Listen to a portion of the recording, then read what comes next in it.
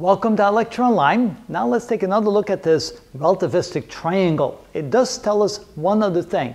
The shape of the triangle does tell us how fast the object is moving that we're interested in. For example, if I have a triangle like this with a very small angle, the object is not moving very fast, because if you relate the momentum times the speed of light, which is a small quantity, relative to the rest mass energy, and then if you draw an arc from this point with equal distance from the corner here of this triangle right there, you can see that this distance right here, which then represents the kinetic energy, and I just erased it, there we go, it's a very small amount relative to the rest mass energy, which would indicate that the object, relative to the speed of light, is not going very fast.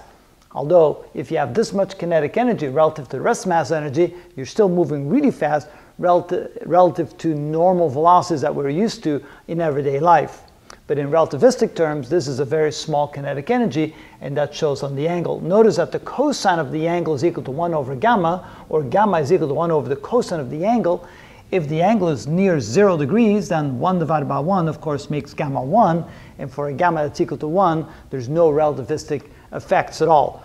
Of course, if the angle is measurable, let's say the angle of 2 or 3 or 4 degrees, it does give us a gamma which is slightly bigger than 1, which does give us some relativistic effects right there.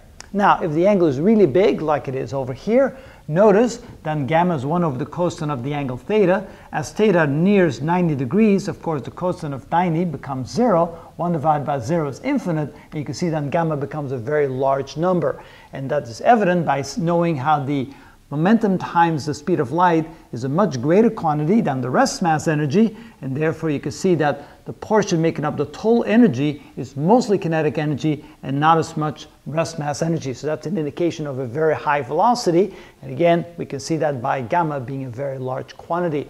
Of course, this is the Lorentz factor, which gives you indirectly an idea of how fast things are moving. So that triangle is very ingenious, has some really nice ways of representing different quantities as far as rest mass energy, kinetic energy, momentum, and so forth of a particle, all related to each other in a simple triangle like that.